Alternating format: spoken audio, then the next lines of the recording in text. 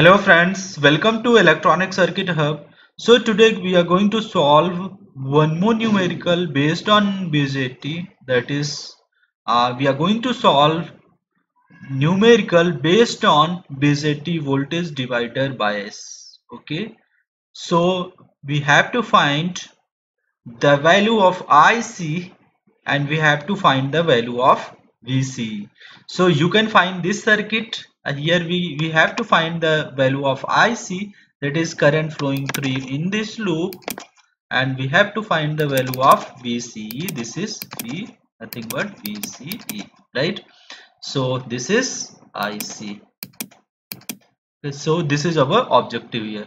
So you can see this BJT is biased on voltage divider biasing, okay, and here we have used NPN transistor, okay. This is, you can see the symbol here and you can find this is NPN transistor. And let me tell you the value of RC, which is 1 kilo ohm, the value of RE here, that is 560 ohm, the value of R1 is 10k, and the value of lower resistance is 5.6k, okay.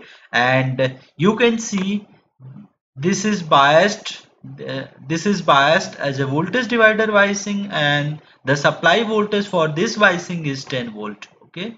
So you can see here this is 10 volt and both R1 and this RC is tied together to the 10 volt, okay. Now let us find the value of IC and the value of VC, okay. So this is going to be very interesting topic today, and I will explain step by step to find the value of IC and VC, right? All right, okay.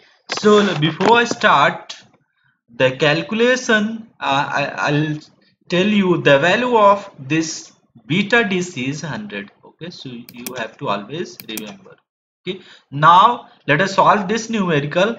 So you can see this is node here, okay. This is the node, and at some point of time, let us say the value of the voltage at this node is given by VB, okay.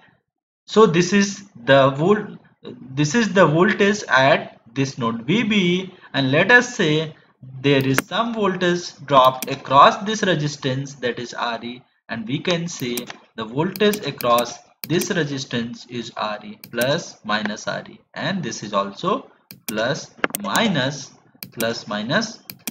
VB. And as you already know that the voltage across base to emitter junction is VBE, right? VBE, okay. So let us first, in the first step, this is the first step, you have to find the value of base resistance, that is value of input resistance, that is R in base, okay, R in base. So you have to find the value of R in base. So you know the formula to find the value of R in base, that is beta DC multiply by RE, right? So you know the value of beta DC, that is 100. If you multiply by RE is 560 ohm, right? 560 ohm. So you can easily find the value of R in, that is 56k. And now you have question here, why should I find the value of R in? Why do we need to find the value of R in? So let me tell you the reason why you need to find the value of RE. Why? Because you have here voltage divider biasing and you want to see the impact of two resistance, that is one resistance is R2 and one resistance is R in. So let me draw here equivalent circuit for you.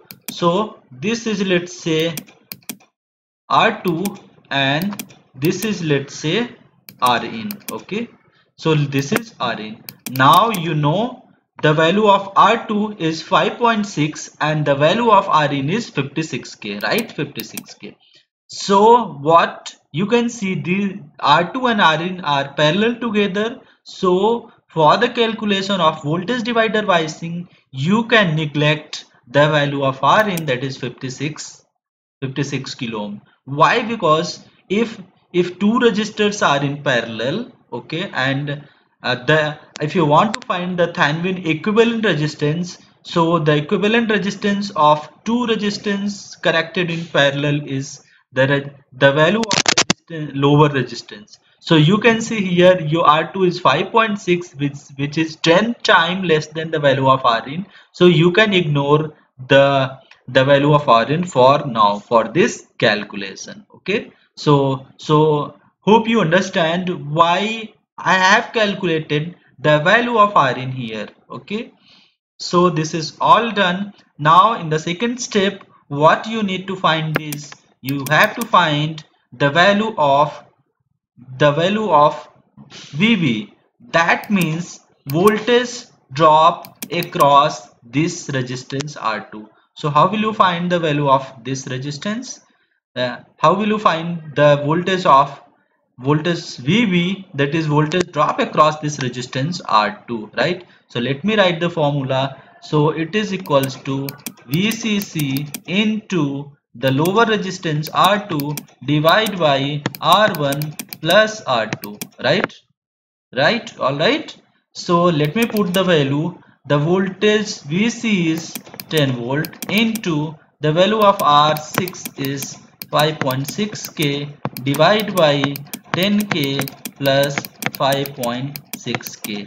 And if you solve this, you can find the value of VV is 3.59 volt. Okay, so this is your second step. Okay, now as you know, you have to find the value of IC and VC. In order to find the value of IC and VC, now in the third step, what you need to find is you need to find the value of V, that means voltage across this emitter resistance RE. So I have already explained this is VE. Okay, so let me find you V equals to you have to apply here KVL. Now this loop, V equals to VB, voltage drop across R2 resistance, minus the voltage across base and emitter. Okay, so since you know that VB equals to 3.59, right, and VB equals to 0.7 volt, and if you solve this, you will find the V equals to 2.89, right? 2.89. So let me erase all the things and let me keep the value what is required here for now.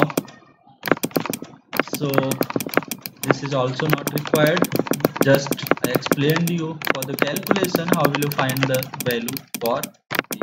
Okay, now you have your two value. Let me highlight it, right? All right, so you have one is this is your VB, right, and this is your VBE. All right, now let us find the value of right, what the value of IE. So how will you find the value of IE? You have to write the formula IE equals to VBE, voltage drop across ammeter, divide by RE, right? All right, so you know the value of VBE, which is 2.89, right? 2.89 volt, divide by, you know the value of RE, which is 560 ohm. Okay, if you solve this, you can find the value of I is 5.16 milliampere. So this is your another equation. This is the value of I equals to this. So let me highlight it. So this is your value of I, right? So as you already know that, what you know that the value of I equals to the value of IC equals to I, right? So in such case it is 5.16 milliampere. Now you have the value of IE as well. Alright. So now you have to find you have your value of IC, which is given by 5.6 milliampere. All right. Now you have to find the value of VCE. So let me find the value of VCE. So in order to find the value of VCE, you have to apply KVL in this loop, right? In this loop you have to apply KVL in this loop, right? So let me write you equation. The value of VCE equals to the value of VCE equals to VCC, right? Here you have VCC minus IC into what is the resistance value here? RC plus RE. Okay. So if you solve this, your VCC is 10 volt, right? Minus IC equals to, what is your IC? 5.16 milliampere, and RC equals to 1K plus 0.56K. Okay. If you further solve this, you can find the value of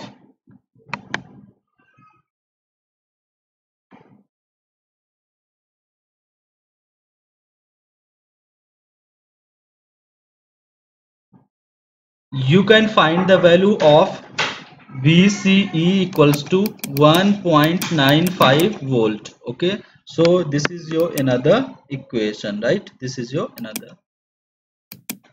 So let me highlight it. Okay, so now you have your value of VBE, which is given by 3.59 volt. The value of VE, that is 2.89 volt, and the value of IC equals to 5.16 milliampere, right? And the value of VCE equals to, this is nothing but the value of VCE.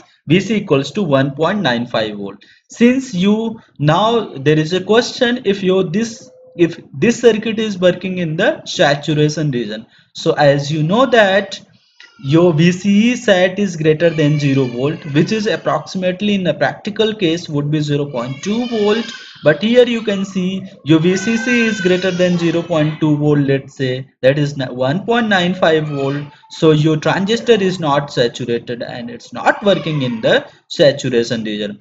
So hope you are now able to solve such type of problem. Okay, if you have any question, feel free to ask me in comment section. Thanks for watching this video.